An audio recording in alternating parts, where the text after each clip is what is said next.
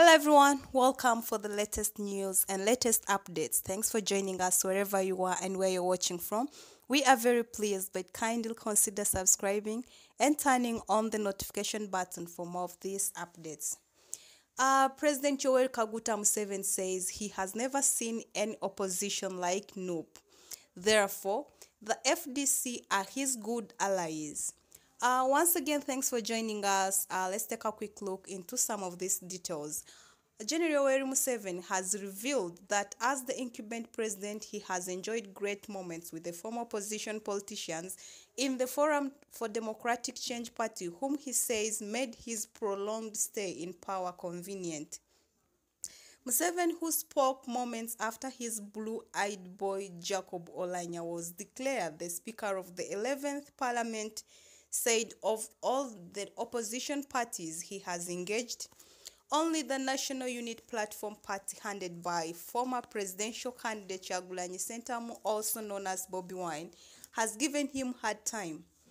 A boastful Museveni revealed how he had penetrated the opposition parties by granting their leaders some juicy positions in cabinet and parliament committees, while others are direct beneficiaries of state hand. Outs, for instance, the DP party president Norbert Mao, who drives a cabinet ministerial vehicle, and his own wife is an aide in the state house. Museveni says only NUP have made his life hard, and in time he had led his country. He insinuated that National Unity Platform and its leadership could be the first formidable opposition front he has ever faced.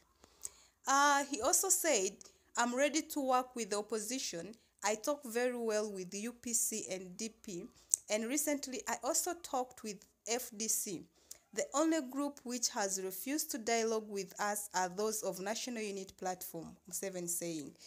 It should be recalled that when the new party leader engaged other opposition parties to make a united front, only FDC declined to involve in the MAGA, claiming they could not hold discussions with NUP on grounds that their mission are divergent.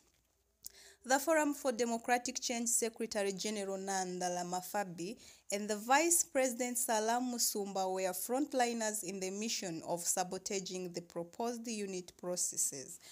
So we are going to keep on looking forward where the National Unity Platform will work hand in hand with the NRM members, or they will join the Tibuhaburwa group, or they will still remain in a standstill where there will always be the opposition and they are not ready to work with the NRM as the DP and the FDC are doing right now.